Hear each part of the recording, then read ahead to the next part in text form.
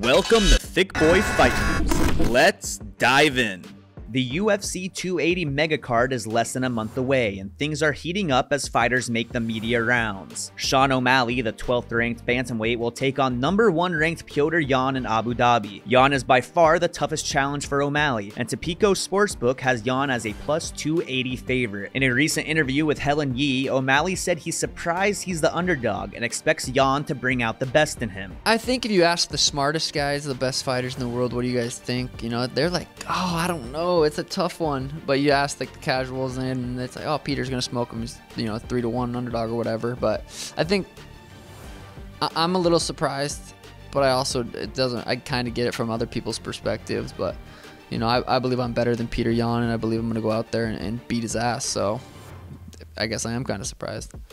Bo Nickal returns to Dana White's Contender Series tonight as he will try for the second time to earn a contract to the UFC. Despite a dominating submission win in his first fight on the popular show, Dana White opted not to give Nickal a contract, instead wanting him to fight again to earn more experience. In stark contrast, White did offer a contract to 17-year-old Raul Rosas Jr. last week, which caused many in the media to feel like Nickal got robbed. In a recent appearance on Full Send, Nickal reacted to Rosas Jr. getting a contract before him. I don't really care. Do your thing. Good for you. The youngest fighter on the roster. Congratulations. That's amazing. Amazing accomplishment. I'm not really one to hate at all, so do your thing. That's dope. I'm on my own path. My path, I'm comfortable with it, and I know where I'm headed and my trajectory, where I'm going, so I'm not really worried about anyone else. Seeing these young guys succeed, that hypes me up. I want everybody to win. So for me, at the end of the day, I focus on what I can control and go out there and do what I need to do. Nickal then went on to say that after he takes care of business tonight, he'd like to make his official UFC debut before the year ends. 100% you'll see me in the UFC octagon, probably December. I'm looking at obviously this first fight, take care of business, do what I need to do, and then from there, I want to stay active. I want to fight as much as possible, get experience, and you'll 100% see me in an octagon before the end of the year.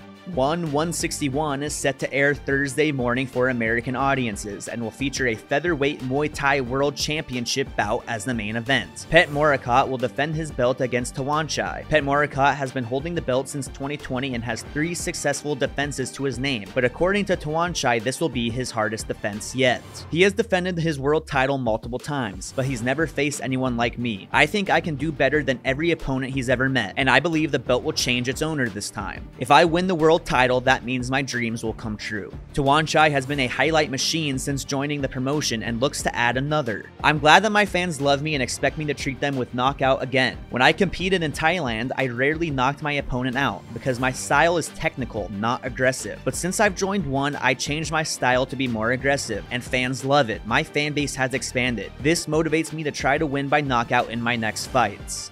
Changes stances and lands. Bang! The big kibosh! It's good night, Irene!